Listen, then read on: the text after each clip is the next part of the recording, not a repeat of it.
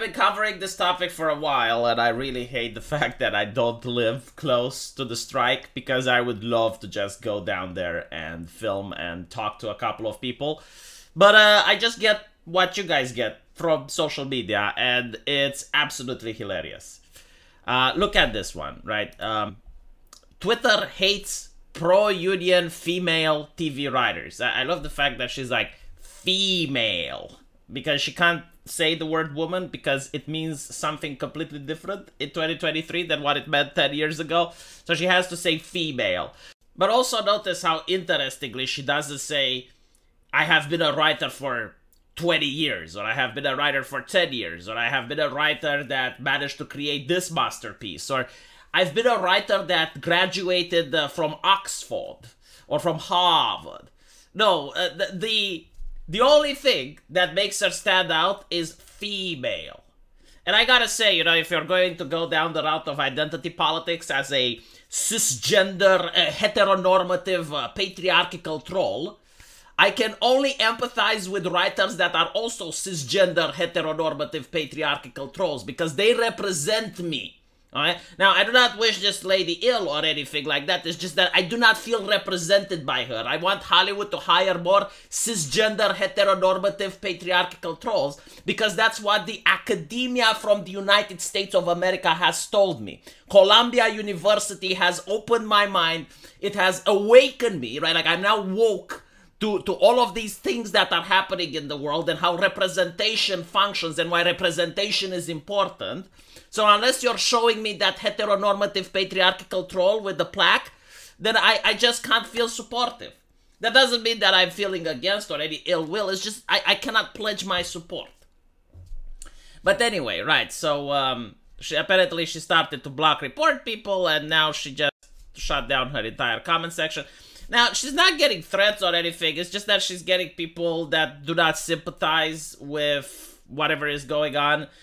Because most of these writers are having this very cringe plaques. Like, look at this. Right, first of all, you have this lady which is doing a public protest, but she's covering her face when the camera comes up. Like, why are you doing this?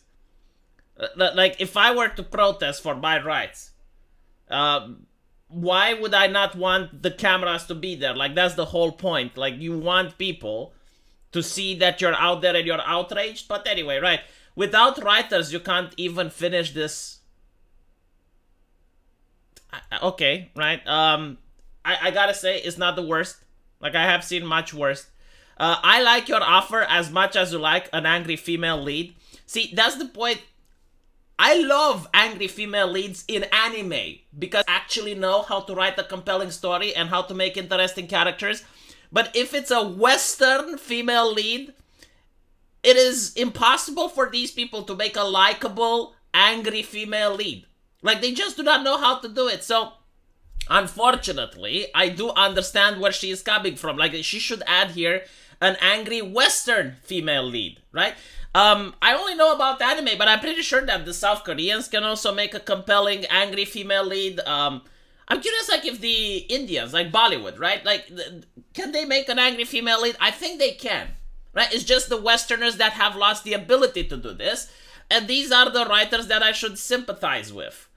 And their entire problem is that their demands are not that unreasonable, because I looked at the list of demands.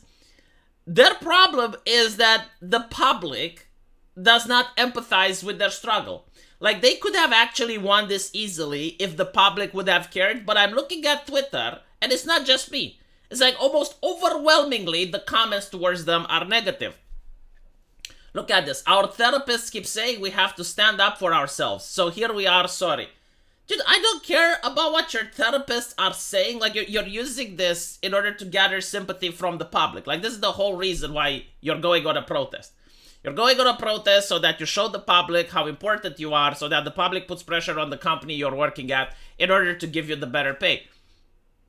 We have issues too. But like, you don't hear about what my therapist is saying because I can't fucking afford a therapist. But I think the main hammer in the nail, and why people don't feel very sympathetic, has to do with the Lord of the Rings of Power Plus Privilege, where they had an entire episode that made fun about people, they're gonna take our jobs, right? So you had like the Numerians, they were upset about the elves, right? Because the elves were actually more stronger and more smarter and more intelligent than the humans. So they were more able to take their jobs. Well, now you have ChatGPT that's literally more smarter and more capable than humans, and it's taking your jobs away. And you're like, ChatGPT doesn't have childhood trauma while smiling. Like, if you're a writer and you're protesting because your living conditions are so bad, why would you be smiling?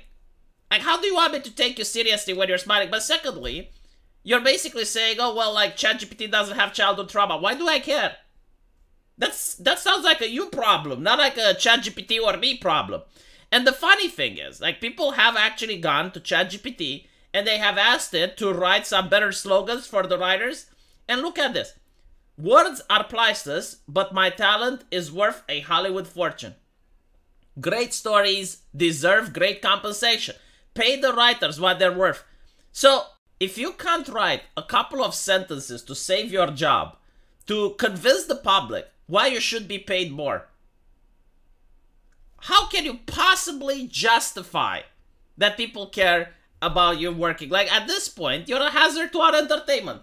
Like, if you can't write a simple sentence in order to gather some sympathy from the crowd, you want to write Rings of Power plus Privilege? You want to write the new Stargate? You want to write Star Trek? Like, you actually want to inflict that writing upon the crowd?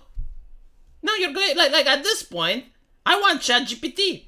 I'm sorry, and I'm saying this as a live streamer, okay? Like, AI is going to replace me in the future as well. Like, I already seen AI doing that. But at least in the dystopia where everyone is jobless, I will have some entertainment because I trust the AI far more to entertain me than I trust these individuals who are trying to guilt trip me and saying, oh, like, they're female writers. It's like, I don't care. Genuinely do not care whether they're female writers, whether they're AI writers, whether they're male writers. Like, at least just write something good. The only thing that I care about is write something good so I can spend some money and watch the entertainment. But this is the problem, right? Like, if people don't spend money to watch the entertainment, then the company doesn't have money to pay you, which is why you're striking. So instead of striking, maybe you should figure out how to write more compelling stories. Although, I don't even know how much blame should fall on the writers themselves, because given America modern political correctness, they're not allowed to write something that's interesting. I mean, we're looking at how they're making remakes of all the movies. Like, for example, Disney is making remakes of the stuff, and you have in the video gaming world making remakes of GTA and other video games. The first thing they do is, like, they remove the things that are offensive. And the reason there are things that are offensive is because these corporations themselves consider that those jokes are offensive. So the corporations say, okay, well, culture, modern culture considers this offensive. And then when they make remakes of movies, they're like, oh, well, we need to remove the things that we decided are offensive. And of course, you can't write compelling, interesting stories. Like, none of the things that I saw in the 90s could be written today. You wouldn't be able to write South Park. You wouldn't be able to write Beavis and Butthead. You wouldn't be able to write Cleopatra. Like all of these things would be considered unacceptable today because they're offensive. So Boondocks wouldn't exist. Right, like, I'm not sure how much I should blame the writers, honestly, but I do blame them for their very cringy signposts. Like, these are just abysmal. Just go home, open ChatGPT, ask it to write some slogans for you, and use those. Trust me, like, you're going to get more sympathy from the crowd. Let me know what you guys think, and as usual, I will see you in the comment section.